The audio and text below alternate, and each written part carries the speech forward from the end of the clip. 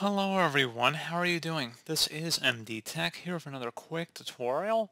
In today's tutorial, I'm going to show you guys how to hopefully resolve if the Epson Connect printer setup wizard cannot find the printer. So this should hopefully be a pretty straightforward process here, guys, and without further ado, let's go ahead and jump right into it.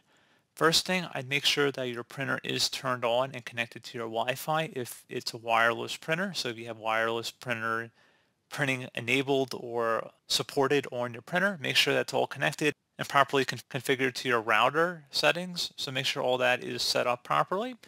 And you also want to go open up the search menu, type in control panel. Best match should come back with control panel. Go ahead and open that up.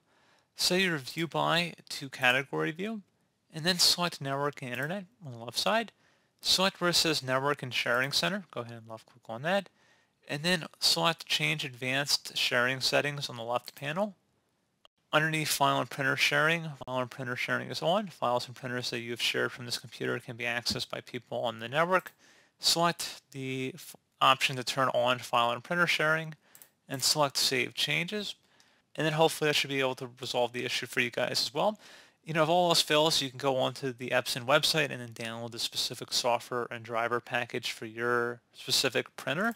And that should be able to provide a walkthrough guide of how to actually connect it, and it should be a pretty automated utility at that. Pretty straightforward process, guys. I do hope I was able to help you out, and I do look forward to catching you all in the next tutorial. Goodbye.